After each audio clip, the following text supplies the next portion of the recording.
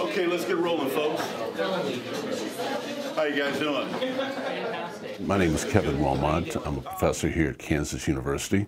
I am in the Film and Media Studies department, and this year I've been teaching in a bulletproof vest. What does that do for us? What does that do for us? Raises the stakes. It raises the stakes. You got to raise the stakes. Once you say,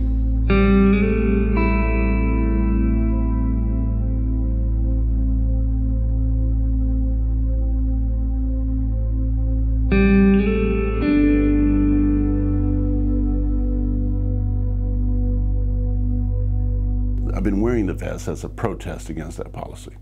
For this last few months, we've been having meetings on campus about the policy, instructing us about the policy, and there was a Muslim professor that was sitting next to me, just happened to be sitting next to me, and she was just frightened to death. She talked about how it affects free speech and how it will affect free speech in her class, and that she'll have to self-censor herself now because of fear.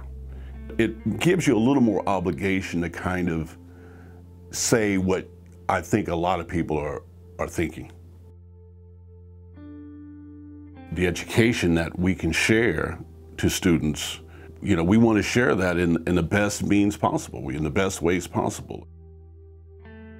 But then there's this other obligation I think we have to teach integrity, to teach citizenship, to teach community, getting to know the student and the student getting to know the professor. And that's one of the beauties of college life. You move toward relationship. And in some ways, I feel that this policy is detrimental to that.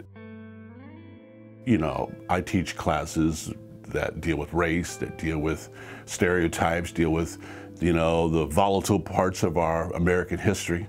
And certainly the way I operate in a real free flow of ideas. And I think that education is best taught that way. And now this other element has been inserted in that, and it just ruins that trust. the hospital, who else? The church? Part of the problem with the policy is that the weapons have to be concealed. It kind of says, nothing here to look at, nothing to be worried about. But the reality is, people have guns on them. If they were walking around with guns on their hips, like in the old West, you would automatically, respond to that, and you would be affected by it, and the other people in the community would be affected by it, and they would not look at those students in the same way. And then there's the rule that says those guns have to be unloaded. Well, but there's just nobody to check that rule. Well, I can't ask the student, is your gun unloaded? Are you meeting the regulations of the policy? I can't ask a student, I can't even ask them if they have a gun. So the vest kind of makes the invisible visible. It says, no, this is really what's going on here.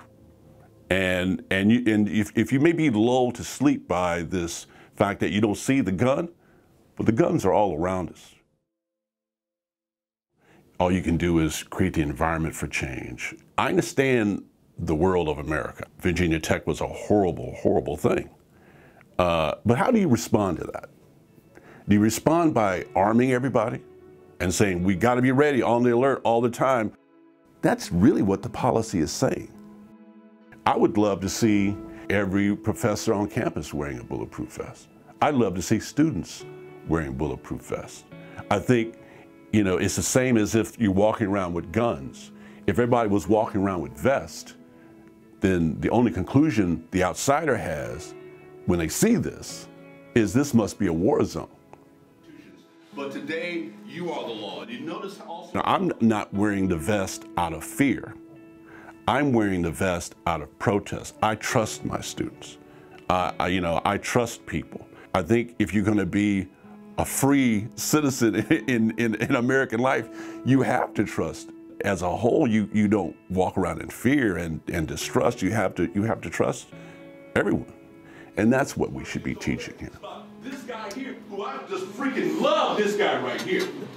I love his ass. I mean, this is my main man. I love this cat. Me and him, we hang out non-damn stop. And I love his ass. If he dies, I just want to die with him. That's how much I love him. You see what I'm saying? So that's the thing. It's like this is the worst nightmare you can have. If he's gonna have a nightmare, it has to be worthy of nightmares. If he's gonna have PTSD, it's got to be specific, because the more specific you make it,